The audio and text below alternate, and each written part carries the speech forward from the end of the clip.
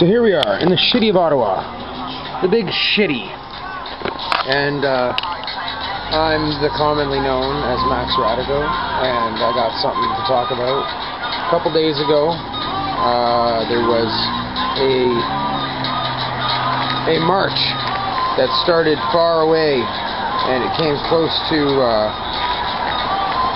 here. It came to the Parliament buildings, and it was really happy because they believe that there's some unity coming about, you know, how the treatment of aboriginals is being acknowledged.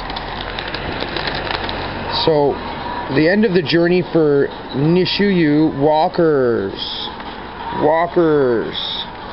Only the beginning of their message. So apparently they're gonna keep working or doing something. I wanted to. There was something here. The Walkers, and there's you know, it's the Cree Nation that was organizing this. Victoria Island. That's where they're hanging out. Look, of course, it comes back to the Idle No More movement.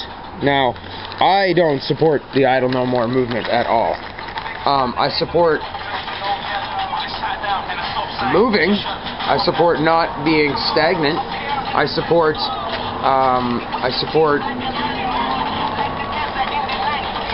Okay, what is a notice? Notice is two words. If you put a space in between them, it's not ice.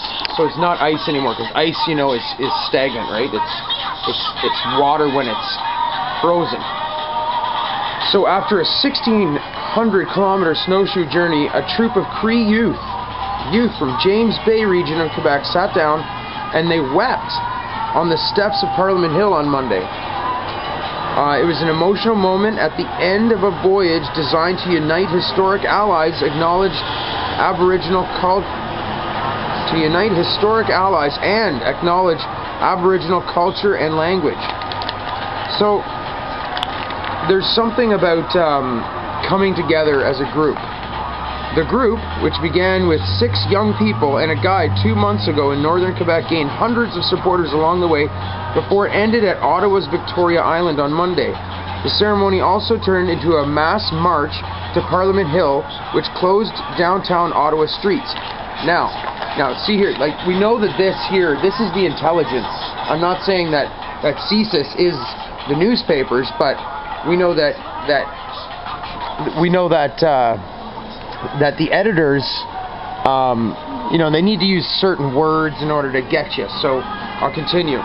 Several protesters carried Idle No More signs. So if you're carrying an Idle No More sign, you are a protester.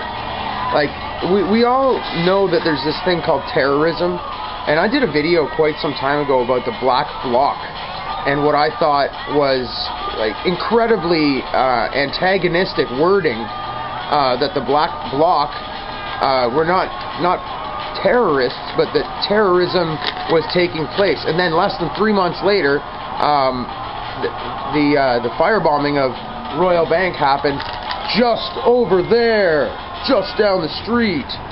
So that facilitated a lot of the costs for the G20, which turned out to be just a farce. Everything that happened with the G20, because everybody got arrested because of guilty by association. So everybody who had the actual the phone numbers, you know, so if you had the same tattoos as me, we would be, you know, guilty by association. So if I did something criminal, they could pick you up for questioning and detain you for 72 hours. So there's something important here I wanted to touch on.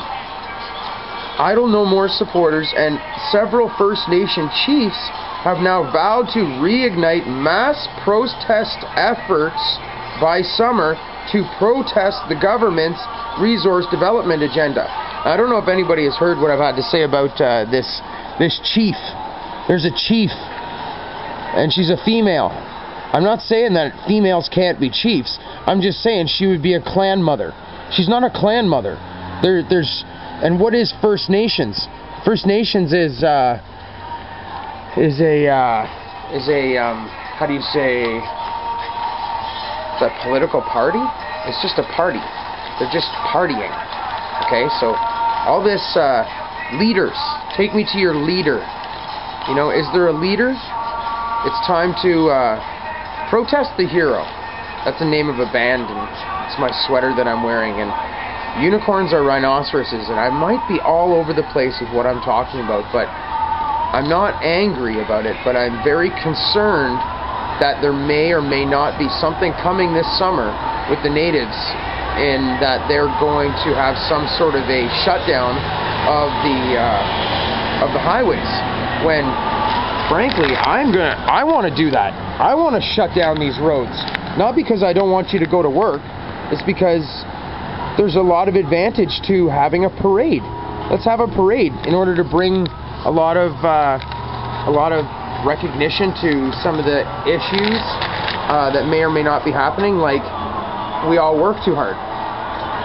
That's a seriously big issue. But I'm not saying you have to quit your job or do anything like that. I'm just saying there's a lot of credence to thinking and to going forward with a lot of things. Like there was something that happened not so long, and it was all united underneath the auspice of occupying. And if you can see right there, I'm not sure if you can see, that's Guy Fawkes. The Guy Fawkes mask. Just a little tiny bit of research, and you can find out that Guy Fawkes, yes, he was thwarted from blowing up the Parliament, but he wasn't trying to blow up the Parliament because he didn't like government. He was trying to blow up the Parliament because a guy named King James had organized a large committee of people so that the King James Bible would be an authorized, non-copywritten law book for us all to hold and say, I stand under this, and I can say it's mine, because King James isn't even claiming it's his, because it happens to be the received text. It's not the Alexandrian text, which is every other translation of the Bible, or the Word, or whatever you want to call it. So the thing is yes, we need to unite, but we don't need to unite so that we're all against each other, or so that we're all against one thing, because as JFK said, and they killed him for saying this, is that it has nothing to do, it has absolutely nothing to do with flesh and blood. This is a fight between principalities, and I don't know how much more time we have to do, or how many more people have to die before we can actually stop fighting so much. But